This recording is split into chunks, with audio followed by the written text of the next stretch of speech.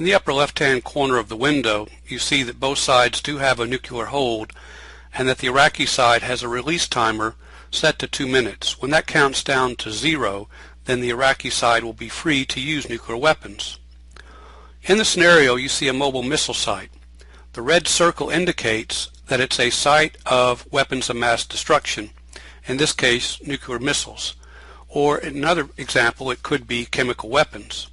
The coalition side also has nuclear weapons. It has a B-52 at a base, and the weapon load on that B-52, by virtue of the K designation, indicates that it is nuclear weapons as well, but because of the hold, they'll never be released to take off.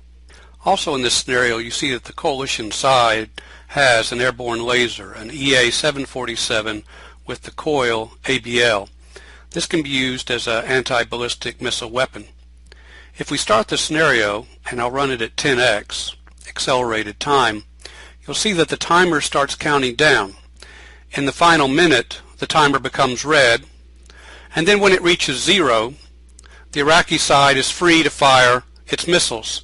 The red dot indicating that the missile is either nuclear or chemical.